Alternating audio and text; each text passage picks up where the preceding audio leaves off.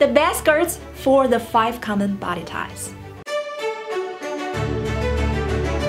If you have the rectangle shape, your body goes straight up and down, you don't have a natural waist definition.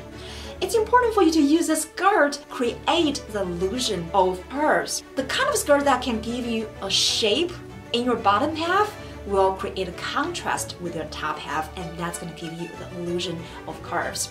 A-line skirt, fit and flare skirt, pencil skirt. Because a pencil skirt is clinging to your butt and thighs, it creates curves for you even if you don't have it.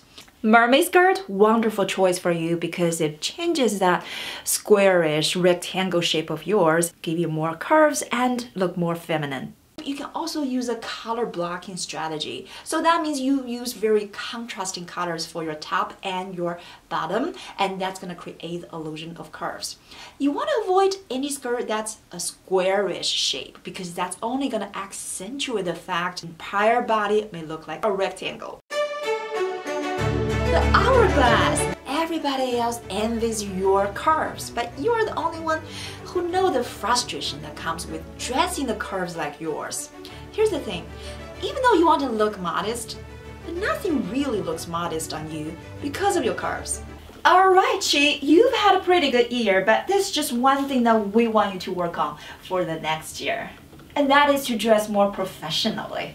I don't really understand it, honestly, because I've always covered up everything, and how is this not professional? Look, as your manager, I'm not in a position to give you fashion advice, but don't you think everything you wear just seems a bit too revealing? A bit too distracting for your male co-workers? For that reason, as an hourglass, sometimes you feel like you need to disguise your curves, and therefore you go for something loosely fitted. But here's the thing, it's critical that you should always define your waist. Even a skinny hourglass shape come across as flashy instead of bony because of your full boobs and your full hips. When you don't define your waist, everything you wear is only going to make you look bulkier and heavier than you actually are. The #1 best skirt to accentuate your shape is the pencil skirt. Highlights all your assets. Your tiny waist, your full hips, hugs your hourglass shape very nicely. The trumpet skirt. This is also called the mermaid skirt. These hug the butt and your thighs very nicely, and it also comes with the ruffles. This can give women of any body shape the shape of an hourglass, but on you, this is your shape. Sometimes you may want to downplay your curves. If you don't want to draw too much attention to your curves, then you can go with a modest A-line skirt. Flatter your shape because they still cinch your waist, not clinging to your thighs or your butt, not gonna make your curves as noticeable. As an hourglass, it's also critical for you to avoid any skirt that has too much volume. Too many ruffles, too many pleats, too many panels, they're only gonna add too much bulkiness to your bottom half. Not the best shape for you. The pear shape.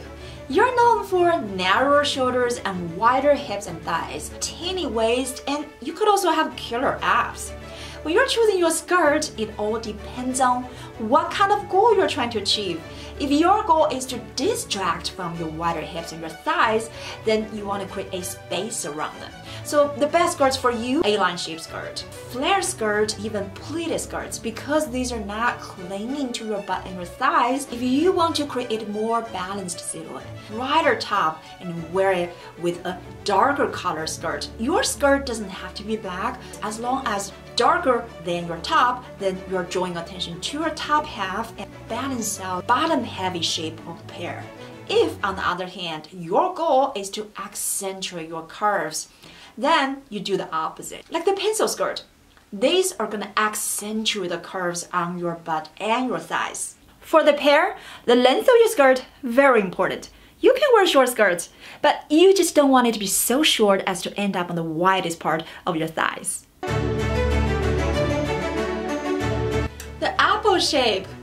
You know you're an apple shape if you're always struggling with your waistline. And how do I know that? Even though I am thin, I also have the apple feature. And that is, no matter how thin you are, you never have a defined waist. And even if you gain 1 ounce of weight, it's always going to show up on your waist and on your belly first. But here's the great news about apple. You have the best legs. So as an apple, skirts are your strong suit. You should be wearing skirts or dresses all the time. You should wear short skirts, above the knee skirts, draw attention to those great legs you have. Because the apple does not have a defined waist and because you typically have a midsection concern, dark color skirts work the best for you. You want to avoid any skirt that adds too much bulkiness to your bottom, such as the tiered skirts. If there's too much fabrics going on, it can also make your bottom half look heavier than it actually is.